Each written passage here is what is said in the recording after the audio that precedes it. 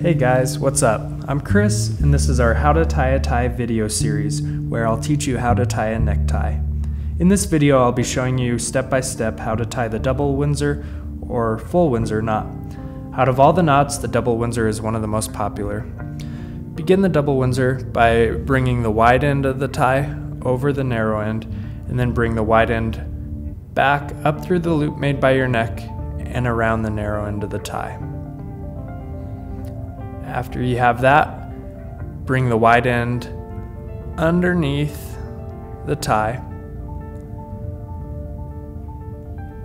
and then bring the wide end up and down through the loop made by your neck. At this point, you'll want to pull on the wide end and get the base of the knot tight, and you'll want to make sure to make any necessary adjustments so that there are no bunches in the base of the knot.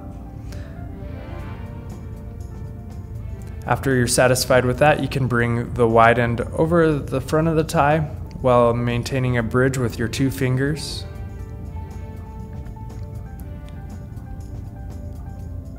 And then you'll bring the wide end of the tie up through the loop made by your neck, and then down through the loop that you're maintaining with your two fingers, and then pull it snug.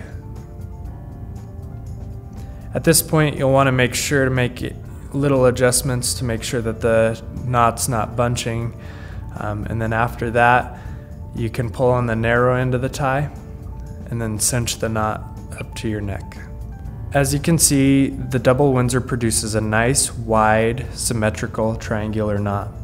Because of the knot's width, it works best with a spread collar. And then as far as the length of the tie is concerned, it should just reach the top of your belt. Also, you can use your pointer finger to make a nice dimple and then give it a little snug to make the dimple stay in place.